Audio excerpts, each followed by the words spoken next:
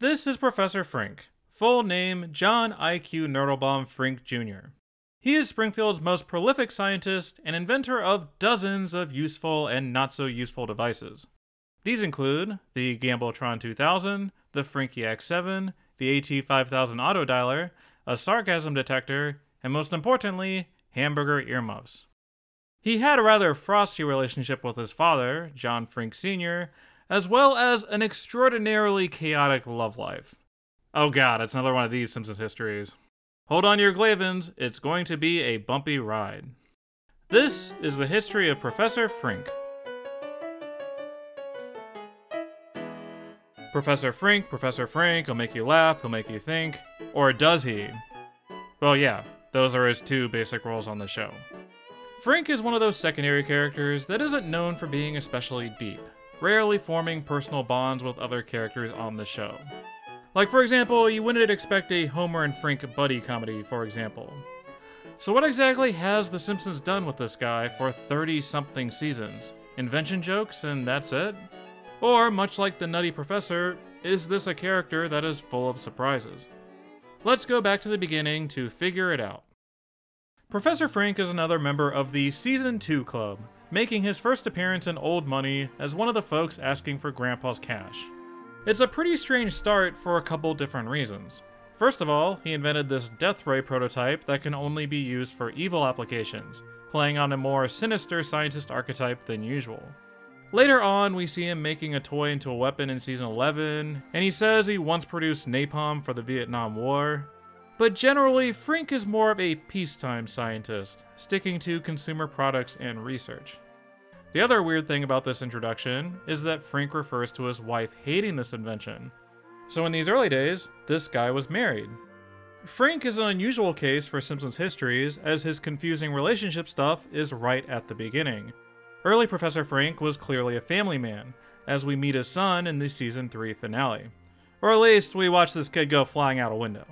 He then remarks that his wife is going to kill him. Thankfully, we know that Frink's son did not perish in this plane crash, as we see him again in the Season 15 BattleBots homage. Or at least I'm assuming this is the same kid. As for Professor Frink's wife, she remains a mystery. He is never seen living with another person, and is portrayed as a bachelor in countless later episodes. It's possible that this scientist in Season 6 is actually Frink's wife, as they are more than ready to hook up after drinking Grandpa's tonic. On the other hand, she specifically calls him Professor, and I don't know how many married couples use these honorifics with each other, unless there is some weird academia kink I am unaware of. I think it's safe to say that Frink's mysterious wife divorced him. She didn't like the death ray, he crashed their son through her window. Yeah, Frink is definitely paying alimony at this point. Actually, this theory makes some sense, as Frink immediately goes into money-making mode in these early years. He's working for Tipsy McStagger to find the secret ingredient, is showing off his Gambletron 2000 on TV, is interviewed about rescuing Timmy O'Toole, and describing the various painful meltdown deaths they will experience. Back then, there was a little more of Dr. Nick in Professor Frink's characterization. He will always be a klutz whose experiments will blow up in his face, but in Seasons 3 through 5, he exhibits very little competence in any field. In Season 4, he's suggesting a ridiculous fantastic voyage into Homer's colon, or is pitching grassy knoll conspiracies. Season 5 has this giant teddy bear going haywire, and his home security system immediately crashing and burning. But hey, at least Frink somehow managed to sell one of these systems. I hope they bought the insurance. Season 6 is a slight improvement for him, as he does predict the itchy and scratchy robots betraying them, but forgets to carry the one and messes up the timing. His plan to destroy Bart's comet also goes haywire, but he does at least make a good demonstration, Moe's bar be damned. Here's where they finally name him Professor Frink, by the way. Otherwise, he's inventing a ridiculously sour lemon ball, offering rides on his hover bike, working on the cure for 17 stab wounds, and teaching these kindergartners how to properly enjoy their toys. Season 6 is also around where the Jerry Lewis mannerisms became especially pronounced. They were always there with the performance, but now his dialogue has changed, with the lists and the rambling and the over-the-top ending. He's interrupting his speech with glaze and stuff. Essentially, the Hoyven Glaven has officially begun. Season 7 is probably Professor Frink's big coming out party as a character. Here's where we get the Homer Cubed Halloween segment, where Frink gets to take center stage, really spell things out to the audience, and direct some of the action. Unfortunately, he misses most of 22 short films about Springfield due to his lab monkeys, but at least he got to close things out. We also learn that his first name is John, named after John Frink, who later became a writer on the show. In Much Ado About Nothing, we get even more backstory.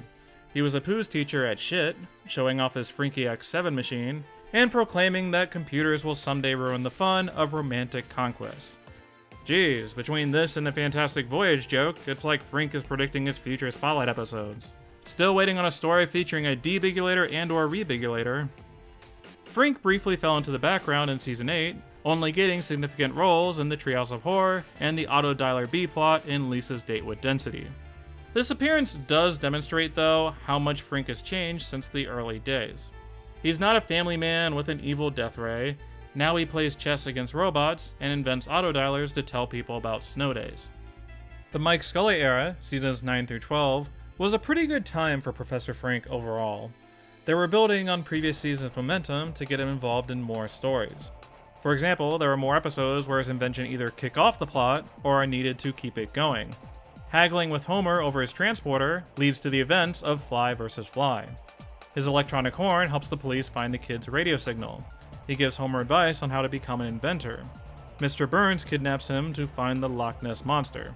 Too bad he brought his frog exaggerator instead. In Last Tap Dance in Springfield, Frink fashions Lisa's shoes into tapping automatically. See how the shoes are clearly set to the on position? We started getting some comic book guy being written into Professor Frink, expanding his scientific bent to more generalized nerdiness. Y'all know that "a wizard did it" meme? Well, Frink was the setup man, thanks to a question about a horse. At a later convention, he comments on a cartoon character sounding suspiciously like Jerry Lewis. Nice. We're getting Frink in more diverse settings, mixing it up with more of the cast. He's part of the Mensa group in They Save Lisa's Brain, dressing up like a jester, banning sports where he may have to take off his shirt, and inventing a sarcasm detector. Or he'll show up in smaller roles, like getting on Lenny's case in line at the post office, playing basketball with his flubber-infused shoes, asking Bart to cure the cramp in his Glavin, getting attacked at a Thanksgiving Day parade, and getting thrown over Homer's trash can. Like a lot of characters in the Scully era, Frink took quite a few beatings at the hands of the writers, most of which were self-inflicted. Thus far, Professor Frink has had some memorable cameos in the early days, and built some momentum in the Oakley and Weinstein and Mike Scully eras, but Frink is definitely one of those late bloomer Simpsons characters who reached peak prominence during the Al Jean era, starting in season 13. Like, he didn't change dramatically characterization-wise, he's pretty much a known commodity by this time, but as the plots became more outlandish, Professor Frink became more and more useful. And because his personal life was still relatively unexplored, there were still brand new story possibilities. For example, Treehouse of Horror 14 examined Professor Frink's relationship with his father, played by none other than Jerry Lewis himself. His dad was a He-Man adventurer scientist who didn't get along with his geeky son.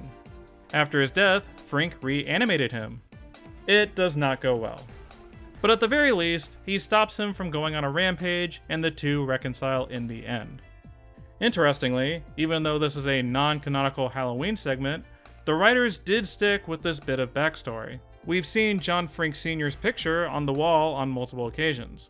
And in season 31, we learned that his parents were chemists with absolutely no romantic chemistry between them, and Frink was the world's second test tube baby. This seems to run in the family, as Professor Frink has very little chemistry with any of the ladies either.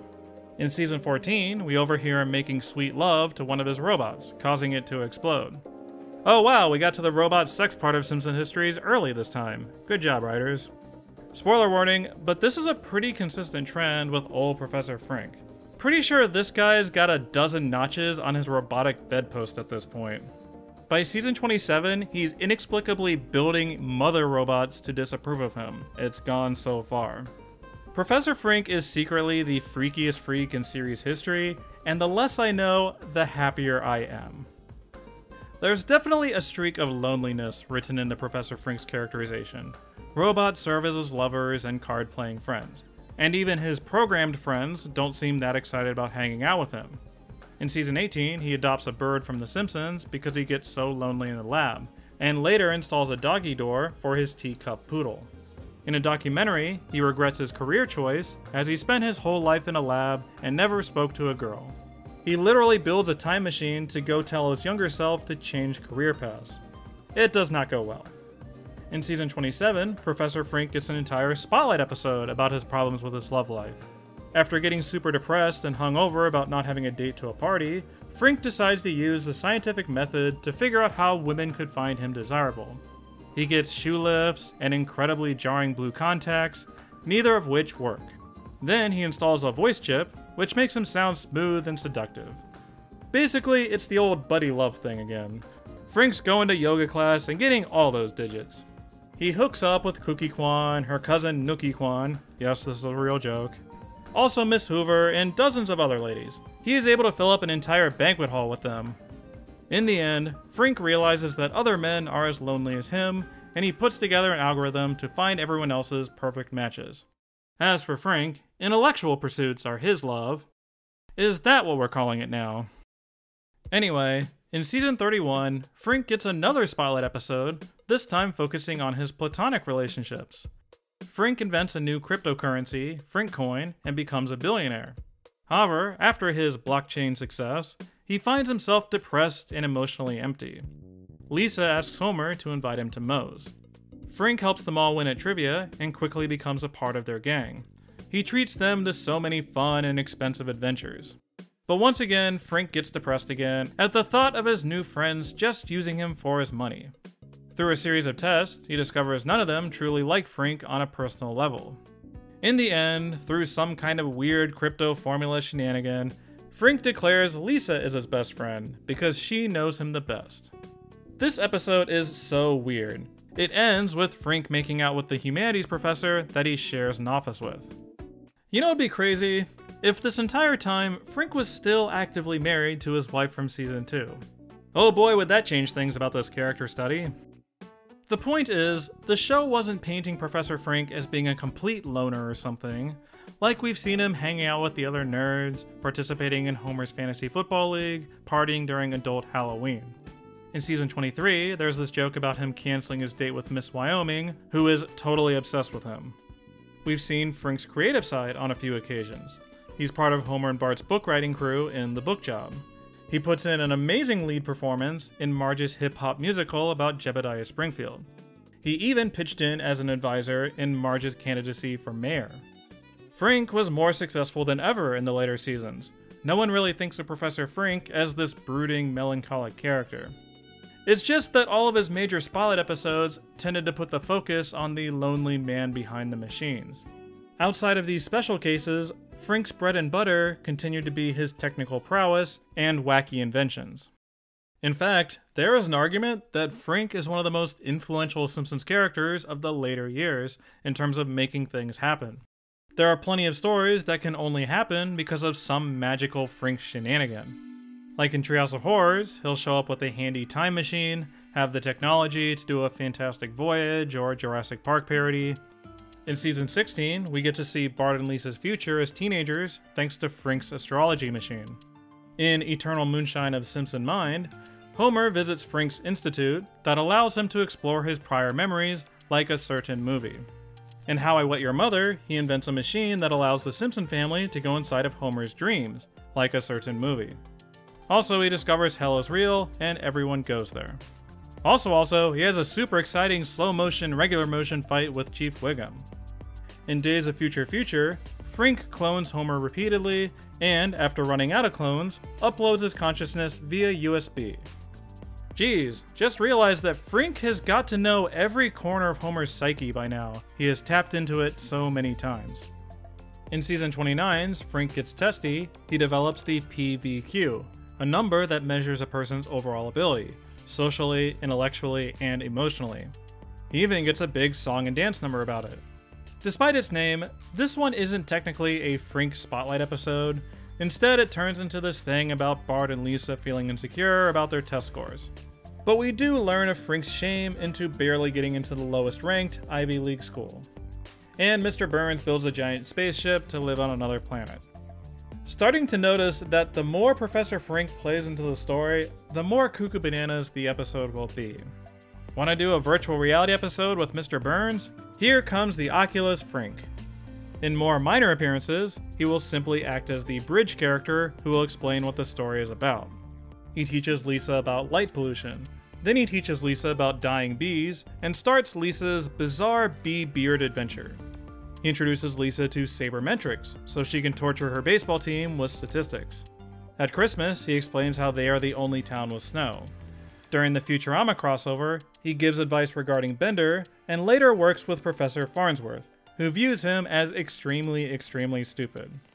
Hell, you could argue that he's the one who kicks off Bart's jealousy of Lisa during Barthood in season 27. I think there's an argument that no other character benefited more from 30 seasons of The Simpsons than Professor Frink. As time marches on, the show will inevitably tackle emerging technologies, and have a new movie parody that requires a magical plot device. This Simpsons history quickly turned into a field trip through the weirdest and most gimmicky Simpsons episodes ever. Somehow, there are plenty of cases where the writers actually tapped the brakes with Frink, using a different scientist or a guest star. Like, I definitely think of Professor Frink as an Al Jean character, but I wouldn't say he's overexposed or anything. He just reached the levels of, like, Groundskeeper Willie, rather than being down with the sea captains of the world.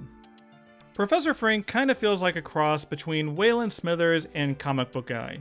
He exists in that spectrum of character archetypes, where he'll introduce a plot and guide it in a direction like Smithers, but plays into the nerdy commentary world of Comic Book Guy. He's like a nicer, more proactive Comic Book Guy. I have to admit though, I've never personally been a big Professor Frink fan, partially because his mannerisms make him such a Jerry Lewis pastiche, and I've never gravitated toward that specific brand of shtick. That being said, I think there's something to be said for Hank Azaria's performance for this guy. Kinda like with Snake, his voice does make this character so iconic and memorable. This guy back in Old Money could have easily been this random one-off character and gotten lost in the season 2 shakeout. But The Simpsons obviously needed a role like this, to go on the news with Kent Brockman and explain things to City Hall. Professor Frink can be forced into a lot of these dry, expository roles. I think it's a real credit to Frink that rarely do these sequences feel boring, that he has such a quirky, entertaining personality to keep the scene moving. That's essentially what you need with this kind of character. Introduce the plot, convey your personality, and then get out of the way. You cut away to Sideshow Mel if you want something dramatic, you cut away to Professor Frink for something topical. Because of his hyper-topical focus, I still remain skeptical about Frink relationship episodes. He's such a wacky cutaway character that he struggles in selling any kind of emotional conflict. But I appreciate that they went there with Frink in these later years, that we do have a better sense of his loneliness and his search for knowledge. I like that old Frinky has branched out to doing musical numbers and book heists. Professor Frink's never going to be my personal cup of tea, but I have definitely come to appreciate him more after going into his history. Let me know in the comments what you think of Professor Frink and your favorite moments of his. Does being a Jerry Lewis superfan make this guy with all the Hoyven-Glaven even better? Does Professor Frink's wacky storylines add some spice to these later seasons? I actually really like those Eternal Sunshine and Inception parodies, as weird as they are.